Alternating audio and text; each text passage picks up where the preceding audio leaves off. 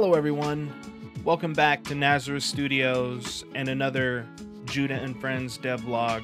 A lot of exciting things have happened in the last couple of weeks and I'm excited to sit here and share them with all of you.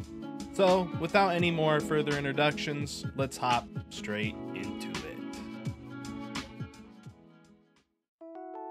So, as most of you know, a couple of weeks ago I was placed into contact with an amazing Christian comic book artist named Adam.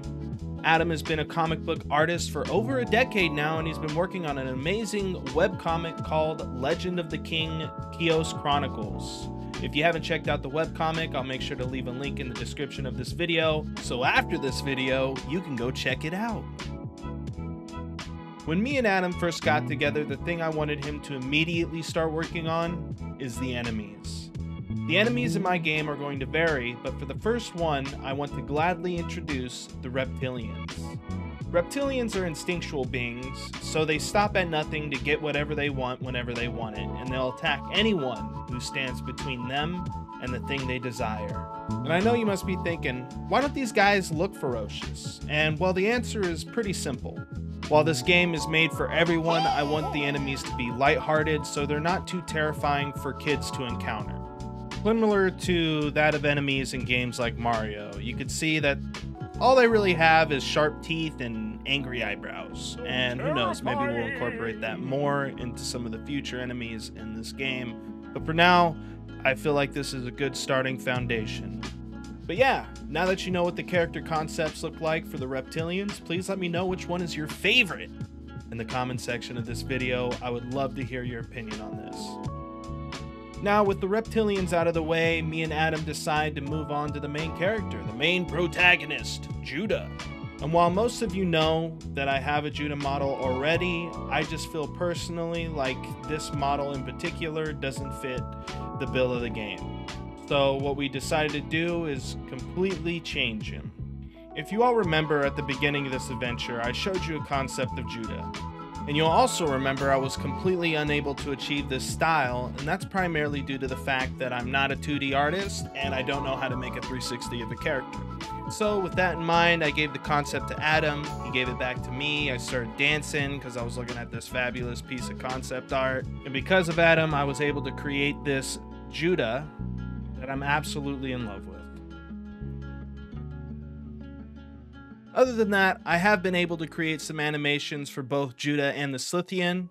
Here's a little showcase of those, but because they're not completely in the game yet, I'm gonna leave them out of this devlog. Also, if you like the way Judah and the Slithian turned out, please make sure to like this video and subscribe to the channel.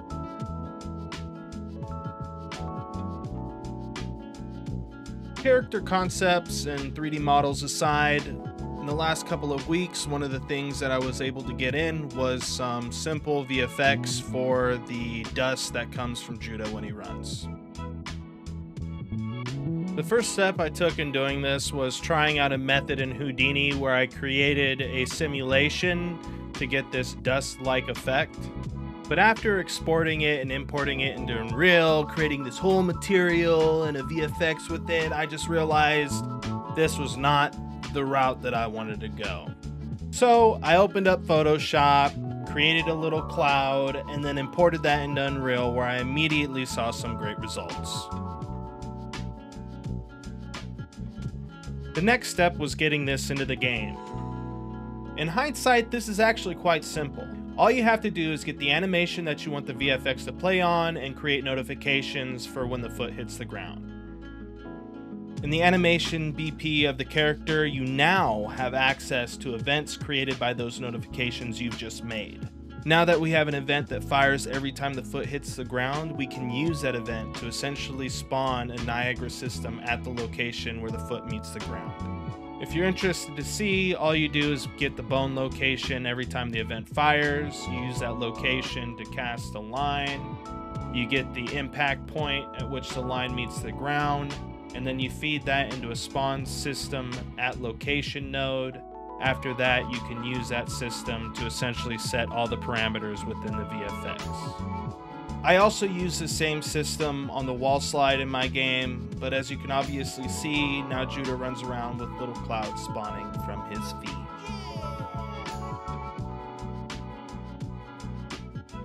Now, if you've been a part of the live streams at all throughout the last couple of weeks, you'll know that I've been spending a lot of time on the wall cling.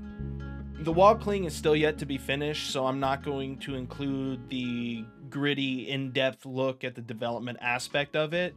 However, since I do have some of it finished, I'll show you a little bit of what I have. As of now, the player can enter into a wall cling, they can jump from a wall cling, they can exit the wall cling by either jumping, letting go of their input, or moving away when they're sliding down the wall. And as you can see, the animation plays well with each one of these entrances and exits. There's still a lot to add to the mechanic, for instance, directional jumping. There's also some other checks and balances that I have to do within this, but as of the moment, this is what I have, and I hope it's enough to suffice for this devlog for the week. Other than that, everyone, I appreciate you all stopping by. If you liked the video, please make sure to like the video, and if you haven't already, please subscribe to the channel. We live stream as much as we possibly can throughout the week. I've been a little bit busy recently, but I would love to see you stop by. Other than that, guys, God bless. I'll catch you around, and until next time, Jesus loves you.